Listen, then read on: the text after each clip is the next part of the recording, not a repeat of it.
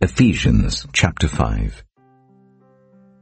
Follow God's example, therefore, as dearly loved children, and live a life of love, just as Christ loved us and gave himself up for us as a fragrant offering and sacrifice to God. But among you there must not be even a hint of sexual immorality, or of any kind of impurity or of greed, because these are improper for God's holy people. Nor should there be obscenity, foolish talk or coarse joking, which are out of place, but rather thanksgiving. For of this you can be sure, no immoral, impure, or greedy person, for such a person is an idolater, has any inheritance in the kingdom of Christ and of God. Let no one deceive you with empty words, for because of such things God's wrath comes on those who are disobedient. Therefore do not be partners with them.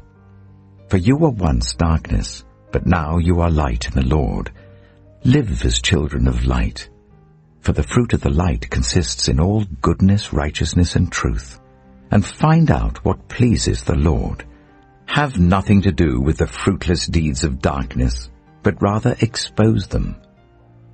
It is shameful even to mention what the disobedient do in secret. But everything exposed by the light becomes visible, and everything that is illuminated becomes a light.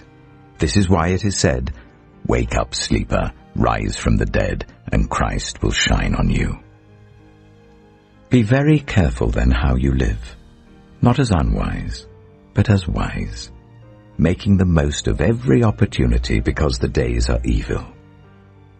Therefore do not be foolish, but understand what the Lord's will is. Do not get drunk on wine, which leads to debauchery. Instead be filled with the Spirit, speaking to one another with psalms, hymns, and songs from the Spirit. Sing and make music from your heart to the Lord, always giving thanks to God the Father for everything, in the name of our Lord Jesus Christ. Submit to one another out of reverence for Christ. Wives, submit yourselves to your own husbands as you do to the Lord. For the husband is the head of the wife, as Christ is the head of the church, his body, of which he is the Saviour. Now as the church submits to Christ, so also wives should submit to their husbands in everything.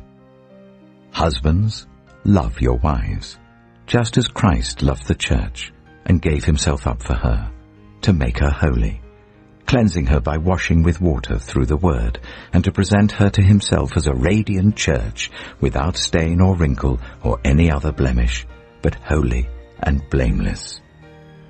In this same way, husbands ought to love their wives as their own bodies.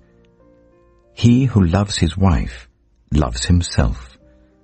After all, no one ever hated their own body, but they feed and care for their body, just as Christ does the church, for we are members of his body. For this reason, a man will leave his father and mother and be united to his wife, and the two will become one flesh.